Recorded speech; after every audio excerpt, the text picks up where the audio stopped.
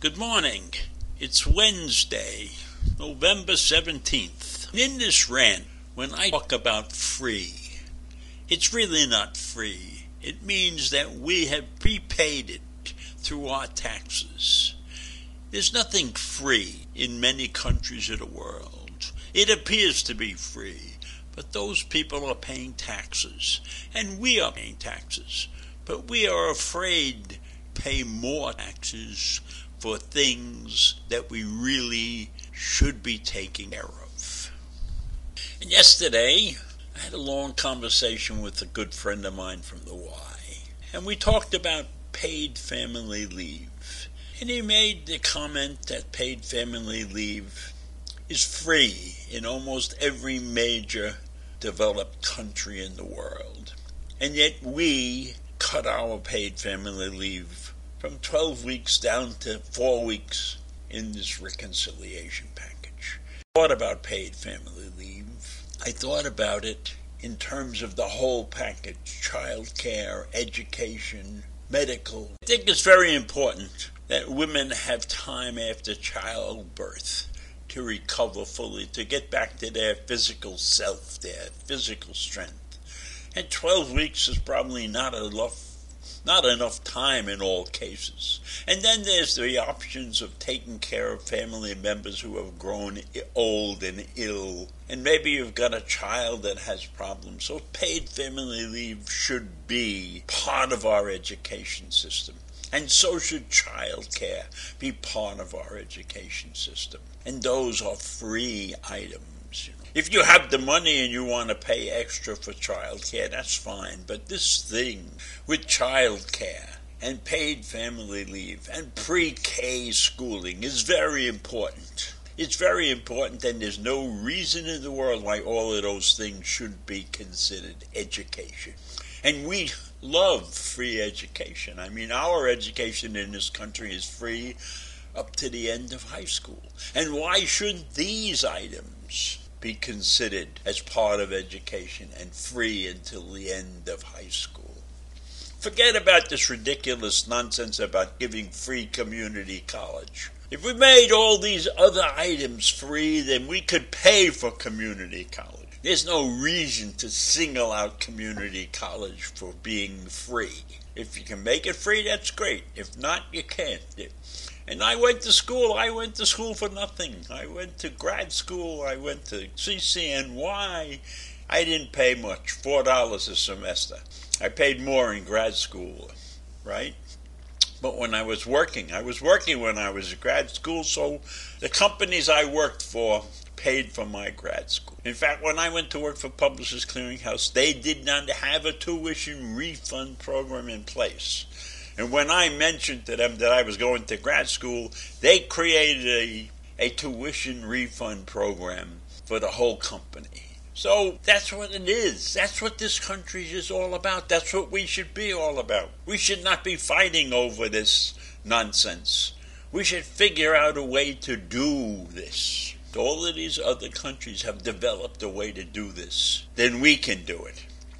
And one of the things we should look at very closely is the way we treat our employees. When you have a man who has worked for a company for 19 years and is a foreman, a supervisor, and he's making $19.65 an hour, and the company is making billions and refusing to give a guy like that a raise.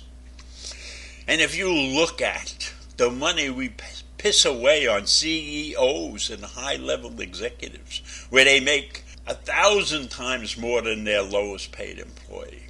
And when you look at a country like Japan, which is a pretty good country in all respects, They put a cap on what CEOs can make. CEOs in Japan can only make, 100 times what their lowest employee makes. Or maybe it's 200 times. I haven't looked the number up, but I know that's the case. And I know that because my son graduated from Colgate University with a degree, and he worked in Japan. He could speak Japanese, and he worked in Japan for 2.5 years as an English translator for businessmen. And then when he came back to the States, he got a job with Mitsubishi as a translator. So I know a little bit about Japanese culture and everything. And I know it's very difficult for them to say no to anything, because I've done some work with them beside that. But getting back to paid family leave and education and child care and the billions of dollars that we probably piss away in this country. You think about it. I want you all to sit out there and think about it. Don't you think it all should be part of the educational system in this country? Why are we so worried about paying for these things? You can figure out a way to pay for these things, and there shouldn't be any resistance. The future of this country lies in the fact that we have healthy people and people who are willing to work and people who know that they're going to be taken care of. And we're not talking about communism or socialism here.